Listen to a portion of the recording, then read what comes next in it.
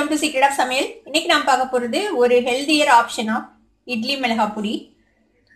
நம்ம நார்மலா செய்யற இட்லி மிளகாய் பொடியில வந்துட்டு உளுந்து கடலை பருப்பு போட்டு செய்வோம். நம்ம வெள்ளை உளுந்து போட்டு செய்வோம். ஆனா இந்த இட்லி பொடியில வந்துட்டு நம்ம வந்து தோலோட இருக்கிற கருப்பு உளுந்து போட்டு செய்ய போறோம். இது வந்து இன்னும் ஹெல்தி உங்களுக்கு உடம்புக்கு.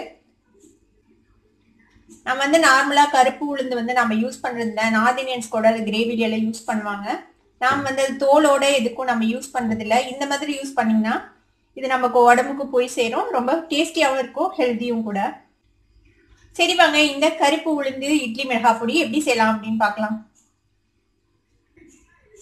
இந்த பொட்டு உளுந்து இட்லி பொடிக்கு வந்துட்டு இந்த மாதிரி இதோட தோலோட இருக்கிற உளுந்து எடுத்துக்கோங்க. உடைச்ச உளுந்து இது வந்து ஒரு 3/4 கப் எடுத்திருக்கிறேன். நான் வந்து நார்மலா இட்லி பொடிக்கு ஈக்குவல் அமௌண்ட் போடுவோம் உளுந்து கடலை பருப்பும். ஆனா இதுல வந்துட்டு உளுந்து தான் ஜாஸ்தி இருக்கணும். இந்த தோலோடு இருக்கிற உளுந்து வந்து அதிகமா எடுத்துக்கோங்க. இது 1 கப் எடுத்தீங்கன்னா இந்த 1/2 கப் எடுத்தா போதும்.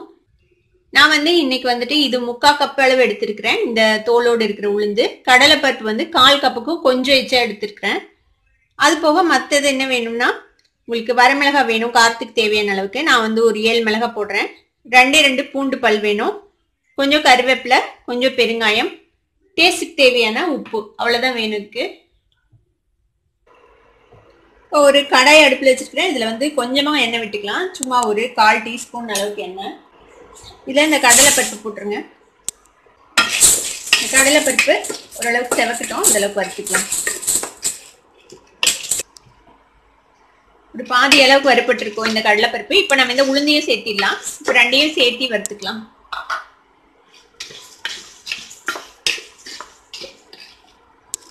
ரெண்டு சேர்ந்து நல்லா செவக்க வறுத்துக்கணும். இப்ப இந்த இட்லி பொடி வந்து ரொம்பவே ஹெல்தி உங்களுக்கு. நம்ம தோலோட நம்ம இது யூஸ் பண்றோம், அதனால இது ரொம்ப ஹெல்தி. நார்மலா உடைச்ச வெள்ளை உளுந்து யூஸ் பண்றதுக்கு பதிலா இந்த மாதிரி தோலோட இருக்கிறது யூஸ் பண்றது ரொம்ப நல்லது. பெண் குழந்தைங்களுக்கு ஏஜ் அட்டன் பண்ற ஸ்டேஜ்ல இருக்கிற பெண் குழந்தைங்களுக்கு வந்துட்டு உளுந்து அடிக்கடி சேர்த்துக்கணும் உடம்புக்கு. இது வந்து இடுப்புக்கு வந்து ஒரு பலம் கொடுக்கும், இடுப்பு எலும்புகளை வந்து ஸ்ட்ராங் பண்ணும். ஆனா இந்த இட்லி பொடி வந்து உங்களுக்கு கலர் வந்து நம்ம நார்மல் இட்லி பொடி மாதிரி இருக்காது. ஏன்னா நம்ம வந்து கருப்பு உளுந்து யூஸ் பண்றோம், அதனால கொஞ்சம் டார்க்கா தான் இருக்கும். இந்த கருப்பு உளுந்து இட்லி பொடி வந்துட்டு நீங்க வந்து ரொம்ப நாளைக்கு ஸ்டோர் பண்ண முடியாது. ஒரு 1 மாசம் மட்டும் யூஸ் பண்ற அளவுக்கு இதை வறுத்து யூஸ் பண்ணுங்க, வறுத்து பொடிச்சுக்கோங்க. இது ஃப்ரெஷ்ஷா இருந்தா தான் நல்லா இருக்கும். பாருங்க நல்லா செவந்துச்சு. இப்ப இதை நம்ம ஒரு தட்டுக்கு மாத்திடலாம்.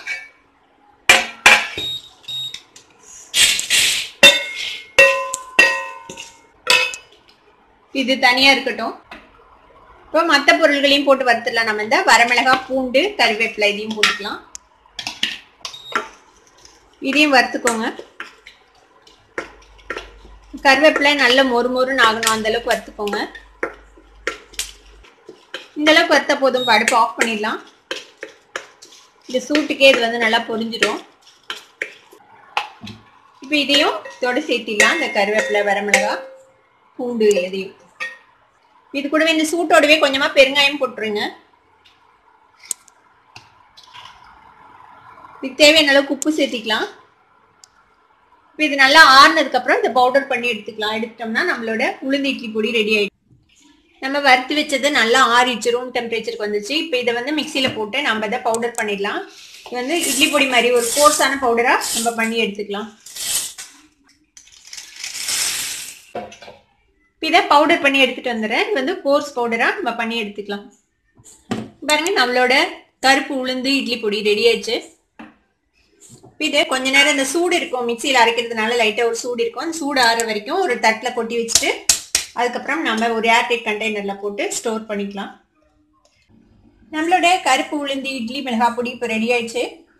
இதை வந்து நம்ம வழக்கம் போலவே நல்லெண்ணெய், நெய் இல்லைன்னா தேங்காய் எண்ணெய் விட்டு நீங்க குழச்சி இட்லிக்கு, தோசைக்கு, ரைஸ்க்கும் கூட நல்லா இருக்கும். இது ரைஸோட பிசைஞ்சு சாப்பிடுவோம். இந்த இட்லி பொடியை நீங்க கண்டிப்பா உங்க வீட்லயும் ட்ரை பண்ணி பார்த்துட்டு எப்படி இருந்தது அப்படின்னு எனக்கு கமெண்ட்ஸ்ல ஃபீட்பேக் கொடுங்க. இந்த வீடியோ உங்களுக்கு பிடிச்சிருந்தா சப்ஸ்கிரைப் பண்ணுங்க, பக்கத்துல இருக்கிற பெல் ஐகானை கிளிக் பண்ணுங்க. அப்பதான் என்னோட நோட்டிபிகேஷன்ஸ் உடனே உங்களுக்கு வந்து சேரும். லைக் பண்ணுங்க, ஷேர் பண்ணுங்க. தேங்க்யூ ஃபார் வாட்சிங் this video viewers. Bye bye.